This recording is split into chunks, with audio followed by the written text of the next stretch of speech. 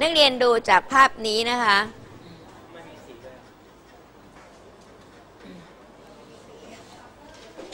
มีสีไหมแสดงว่าหนังสือครูพิเศษมั้งเปล่าเราครูชอบระบายสีไม่ต้องตื่นเต้นนะคะเป็นการเกิดโพลิพลอยดีในสิ่งมีชีวิตต่างสปีชีส์กันที่เรียกว่าอะโรพลอยดีนะคะนักเรียนจะเห็นว่ารุ่นพ่อแม่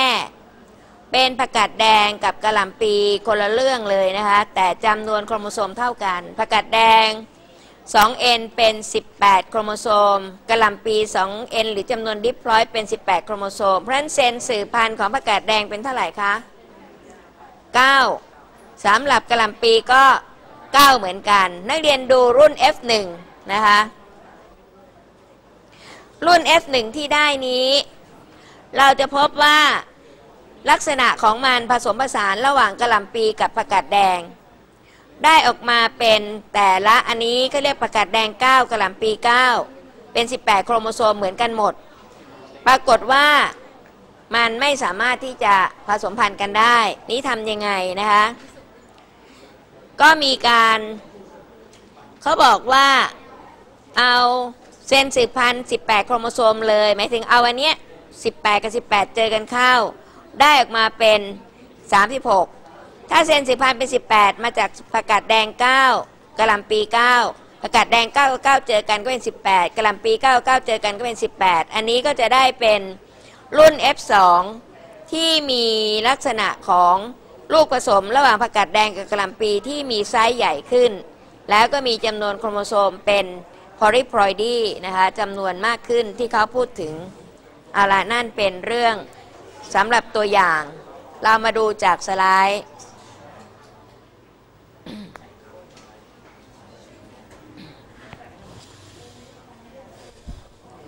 คาปิเชนโกนี้เป็นนักพันธุศาสตร์ชาวรัสเซียได้ผสมพันธุ์ผักกาดแดงและกะหล่ำปีเมื่อพศ 2471 กี่ปีมาแล้วคะ71นี่กี่ปีเอ่ยนานจนนับไม่ถ้วนแล้วใช่ไหมปีนี้2551กี่ปีแล้วคะโอ้เป็นร้อยเลยเหรอ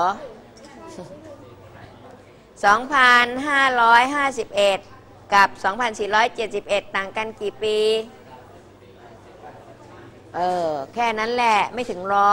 180ปีนะคะ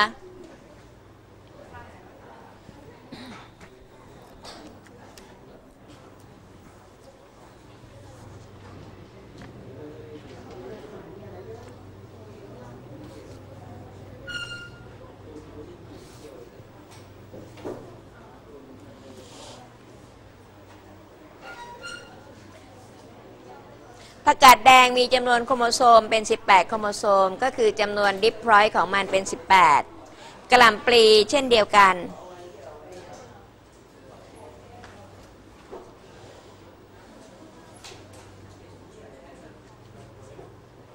กะหล่ำปลีมีจำนวนโครโมโซมเท่ากันนะคะแต่มันโครโมโซมคนละแบบกันเพราะมันเป็นคนละพันธุ์กันคนละสปีชีส์กันแต่ก็ถือว่า 2n เป็น18ทั้งคู่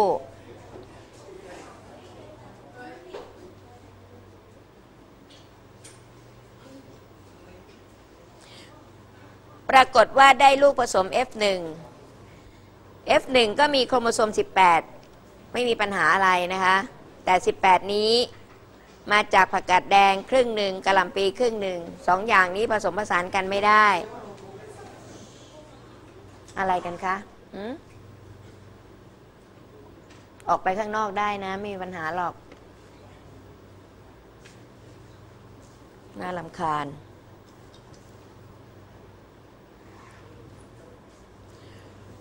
สำหรับลูกผสม F1 นี้ขนาดใหญ่และก็แข็งแรงแต่ไม่ประสบผลสำเร็จในการถ่ายทอดลักษณะดังกล่าวเพราะมันเป็นหมันที่เป็นอย่างนั้นเพราะไม่มีโครโมโซมที่เป็นโฮโมโลกัสกัน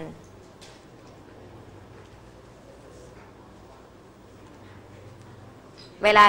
18โครโมโซมของ F1 นี้เวลาแบ่งเซนสืบพันธุ์มันแทนที่จะแบ่งเป็น9นี้มันจะมาจากใครได้บ้างล่ะ ปรากฏว่าต้องไปเอาผักกาดแดงมา4 ครึ่งผักกะหล่ำปี4 ครึ่งบอกแล้วมันไม่ใช่นักคณิตศาสตร์มันแบ่งไม่ถูกหรอกเพราะฉะนั้น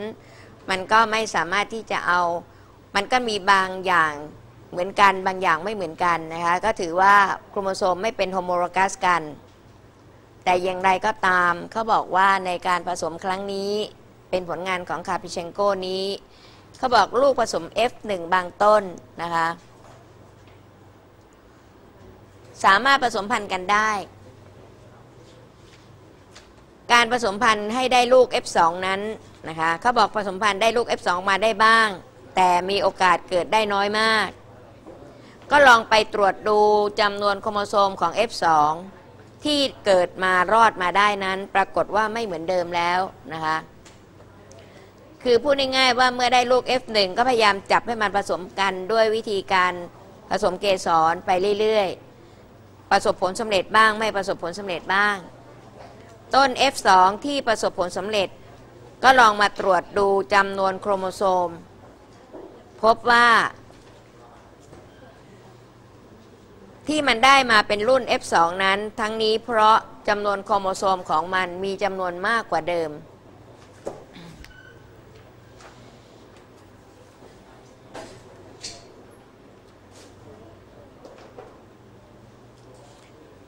มีจำนวน36โครโมโซมดิปลอยด์ของเซลล์ร่างกายเป็น36อันนี้ก็เลยเดาว่าอาจจะเกิดจากการที่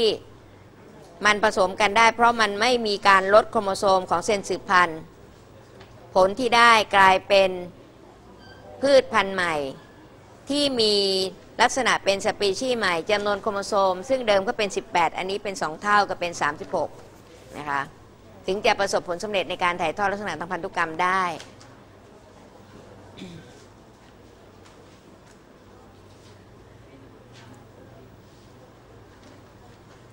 สำหรับตัวอย่างที่มีในหนังสือของเรานะคะพอลิพอยดีในสิ่งมีชีวิตสปีชีส์เดียวกันก็มีชื่อไหมคะพอลิพอยดีในสิ่งมีชีวิตเดียวกันในภาพที่28ถามมีชื่อไหมไม่มีนะแต่สำหรับพอลิพอยดีจากสิ่งมีชีวิตต่างสปีชีส์กันก็มีชื่อว่าเป็นอะโลพอลิพอยดีศัพท์คำนี้ในหนังสือของเราถึงไม่มีแต่บางครั้งในเวลาที่เราสอบหรืออะไรก็อาจจะเจอให้รู้ว่ามันเป็นพอลิพอยดีในรูปแบบของต่างสปีชีส์กันมาเจอกันเข้านะคะพอลิพอยดีพบบ่อยในพืชโทษและยังเป็นกลไกสำคัญในการวิวัฒนาการของพืช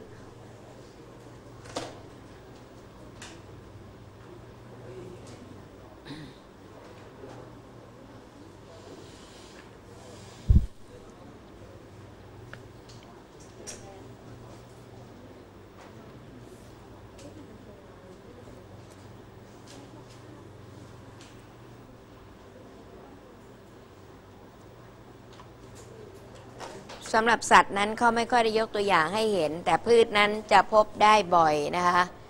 มีการคาดคะเนจากนักวิชาการว่ามากกว่าครึ่งหนึ่งของพืชที่เราเห็นในปัจจุบันน่าจะเกิดมาจากการเพิ่มโครโมโซมแบบอะโลพอลิพอยดี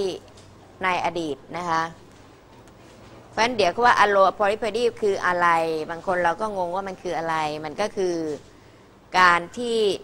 พูดถึงการเพิ่มจำนวนโครโมโซมของสิ่งมีชีวิตคนละสปีชีส์กันนั่นเองนะคะ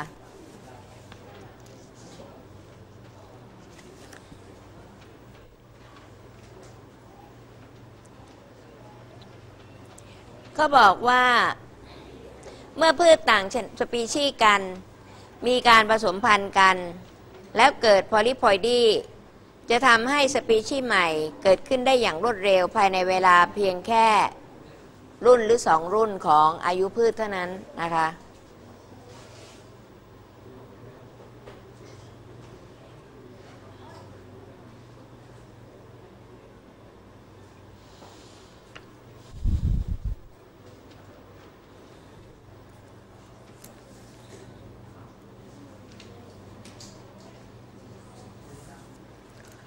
อันสุดท้ายที่จะพูดถึงกันตรงนี้ก็คือ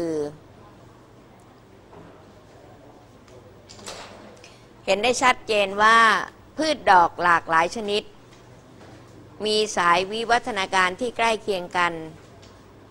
ตั้งแต่อดีตจนถึงปัจจุบันคือความสัมพันธ์มันแยกไม่ออกนะคะว่ามันเกิดมาจากอะโลโพลิพลอยดีอะไรบ้างนะคะแต่ก็เชื่อกันว่าน่าจะเกินกว่าครึ่งของพืชดอกที่เราเห็นในปัจจุบันมันจะไม่ใช่อย่างเดิมแต่เป็นการเกิดจากการเพิ่มโครโมโซมจากเดิมเป็นแบบอะโลโพลิพลอยดีคือต่างสปีชีส์กันนะคะสำหรับวันนี้เราจะเอาไว้แค่นี้เรายังมีตัวอย่างเกี่ยวกับอะโลโพลิพลอยดีเรื่องอื่นอีกนะคะแล้วเราค่อยมาว่ากันในวันต่อไปวันนี้แค่นี้ค่ะ